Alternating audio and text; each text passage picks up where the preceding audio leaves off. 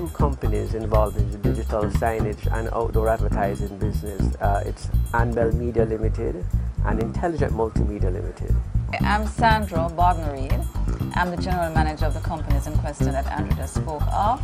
And we've been dealing with Vantage signs for nigh on 8 years now, Andrew. That's right. And it's been quite an experience.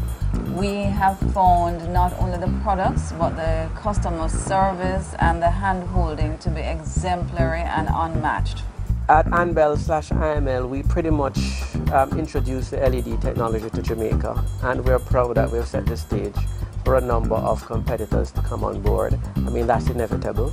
And because of that, now we have several competitors, which means even more so, we have to make sure that we're up on our game and that we offer products and services that can deliver as promised. I first met Chris Ma from Vantage Signs at the International Sign Association Expo way back in 2003.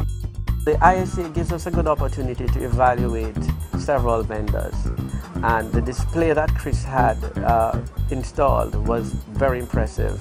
The resolution was sharp, the capabilities was unmatched, so it was pretty much a natural selling point. You see, when you're dealing with digital signage and the technology, I mean, the technology is somewhat basic across vendors, but the difference is to be able to reach somebody when you have an issue at 2 o'clock in the morning so that you can look good in the eyes of the customer.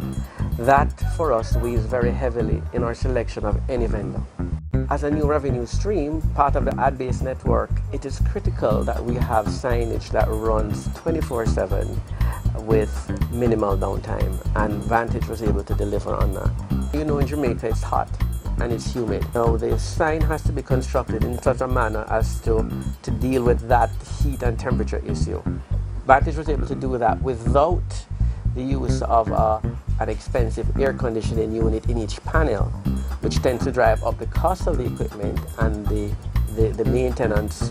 We've done our matrix in terms of how we choose suppliers for anything right now, software, whatever, because accessibility is top on the list. Being a small island out in the Caribbean, when it's not time zone differences, it's just that people are not as easily accessible and contactable, but not so with Chris and team. About 2.5 years ago, the concept came up to really blanket the city. In Jamaica, we are on the Wall Street of the city, pretty much.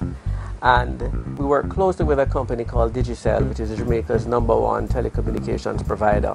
And they wanted to make a statement. They wanted the biggest, boldest display there is in the island, and probably in the Caribbean. Yes. We had a very exhaustive vendor selection process where we looked at everything, not just cost. Cost probably was the factor that wasn't weighed as much, but in terms of the reliability, the experience of the vendor, ability to reach a vendor, and the ability to get spare parts and subsequent after-sales service. Yes. All of that weighed in very heavily, and Chris's company, Vantage Signs, was selected as the company that met all the criteria that we had established.